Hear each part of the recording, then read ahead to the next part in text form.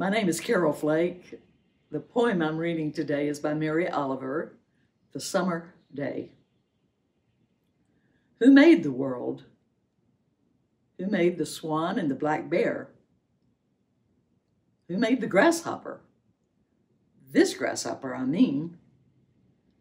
The one who has flung herself out of the grass and is eating sugar out of my hand.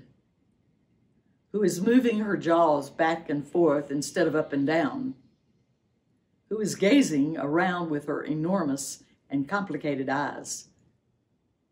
Now she lifts her pale forearms and she thoroughly washes her face. Now she snaps her wings open and floats away.